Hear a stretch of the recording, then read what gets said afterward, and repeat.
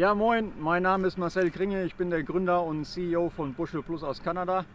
Bushel Plus ist ein innovatives Familienunternehmen, was sich auf die Fahne geschrieben hat, sich um Kunden und unsere Angestellten zu kümmern, um echten Mehrwert zu bringen in Verlustmessung beim Mähdresch. Und heute sind wir hier mit Jan Geiger, unserem Generalimporteur für Europa. Genau, mein Name ist Jan Geiger. Wir sind ja heute in Sachsen unterwegs bei einem unserer großen Kunden. Und zwar bei der TC Grimma, das ist ein Glashändler, der eben unsere Bushel Plus Systeme einsetzt, um die Vorführmähdrescher eben optimal einstellen zu können und den Kunden eben die Leistungsfähigkeit des Lexions unter Beweis zu stellen.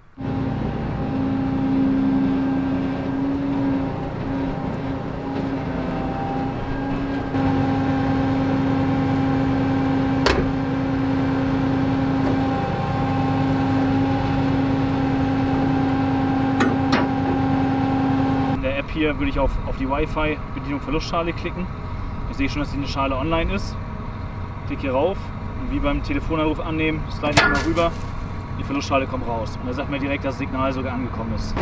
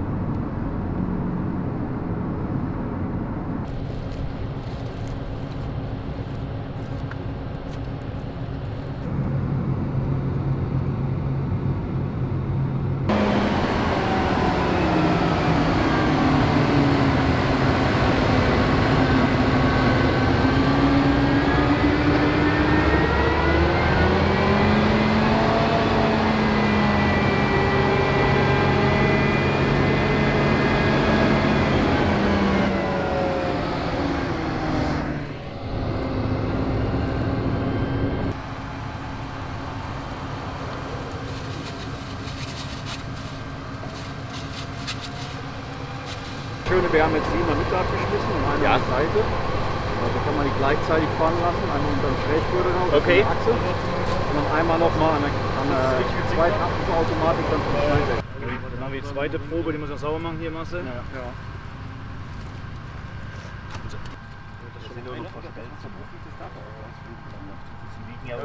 Jetzt bin ich auch gespannt. Guck mal, da ist es weniger, 0,7. Ja. Man sieht es ja auch schon, ne? Fertig, berechnen. So, jetzt haben wir schon mal jetzt das tendenziell auch richtig, was wir jetzt sehen. Jetzt haben wir einmal die Verluste aus den beiden Abwürfen. Ja. Und jetzt haben wir einen hier. Genau, keinen Verkaufspreis, wenn ich möchte. Ich mache mal 220 €. Durchsatzleistung 4,5 Hektar die Stunde. Wenn wir jetzt richtig hier am Ballern wären, denke ich, das müsste passen. Guck mal, dann haben wir jetzt 0,8%, 17,87 € pro Hektar. Und wenn wir es auf die Stunde hochrechnen, 80 € die Stunde. sind wir eigentlich auch so weit, dass wir sagen, wir geben dem Fahrer schon sehr, sehr viele Hilfsmittel an die Hand. Und das ist eigentlich schon die Einstellung hat sich über die letzten Jahre von der Maschine, die automatische Einstellung hat sich wesentlich verbessert. Das auf jeden Fall. Und trotzdem bin ich der Meinung, es ist immer wieder gut, dass man eine zweite Kontrolle hat, weil ja doch die Parameter so vielfältig sind. Und aus dem Grund haben wir uns auch dafür entschieden, dass wir gesagt haben, wir brauchen die Schalen, um immer wieder die Kontrolle zu haben. Weil, ich muss dazu sagen, Claas verbaut ist schon ein sehr gutes System, das System aus Automatik. Aber das System aus Automatik braucht einen manuellen Wert und das ist der Verlustwert. Die Verlustgrenze muss ich manuell bestimmen. Richtig. Und daran hangelt sich die Automatik dann lang. Das funktioniert sehr gut, aber man muss diesen Wert halt einmal vorgeben. Die Realität muss man einmal vorgeben. Wir sehen es ja hier, die Körner sind stets unterschiedlich von Größe, von Bruchkornanteil etc. Richtig. Und aus dem Grund brauchen wir da eine Referenz. Genau. Ja. Hallo, mein Name ist Carsten Hungdorn. Ich bin der Verwalter vom Josef Schiegel. Sie sind hier heute zu Gast im Raum Döbeln. Unser Betrieb liegt hier in Mochau, am Rande der Lommatscher Pflege. Wir bewirtschaften hier knapp 1000 Hektar, davon 750 in unserem Betrieb, der Rest in Volldienstleistung. Ja, bei uns im Betrieb läuft ein Lexion 780 der ersten Baureihe. Und heute lassen wir uns halt mal den neuen 8700er vorführen, um einfach zu sehen, was die Zukunft so bringt. Und ja.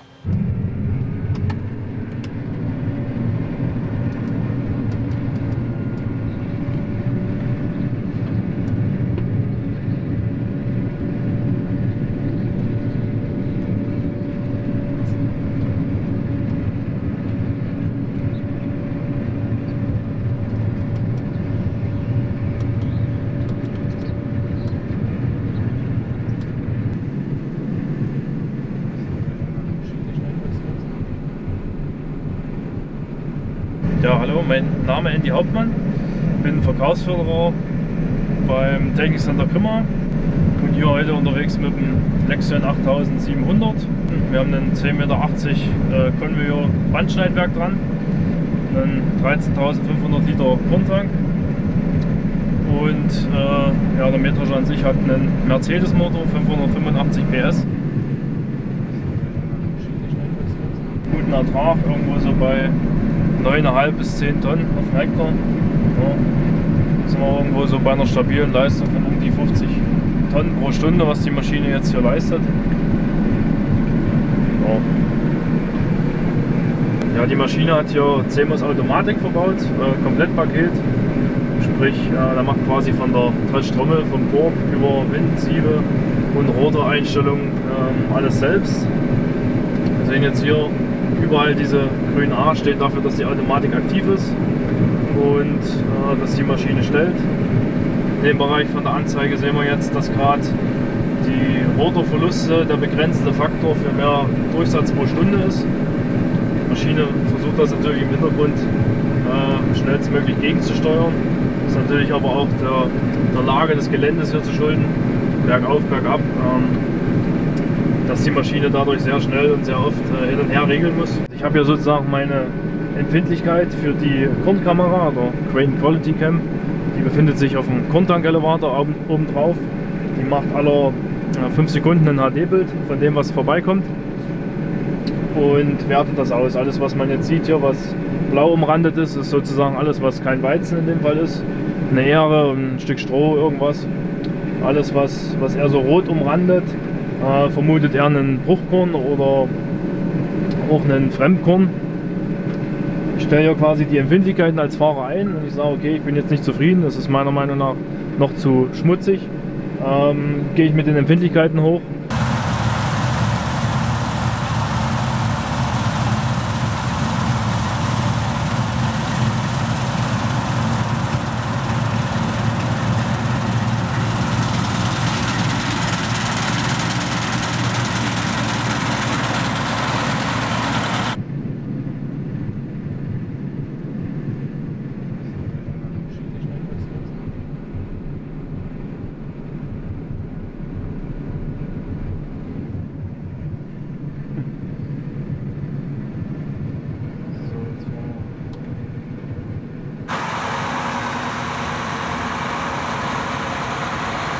Wir nehmen jetzt einfach mal den Spreuverteiler, der auf gesamter Breite verteilt. Den wählen wir aus. Und jetzt fragt mich die App, wie ich denn mein Strohverteilbild hier habe und wie der Stroh vom Rotor und vom Schüttler, wie der Abgang da ist. Also verteile ich es oder lege ich es in Schwart. Nehmen wir jetzt auch mal hier volle Verteilbreite. Und dann komme ich auf meine Hauptseite. Hier habe ich die Schale in der Mitte platziert, direkt hinter dem Mähdrescher. Also kann man die jetzt vom Schrägförderer abwerfen oder auch von der Hinterachse. Aber das Schöne daran ist jetzt, ich kann jetzt noch die Sorte eingeben, die Fahrgeschwindigkeit.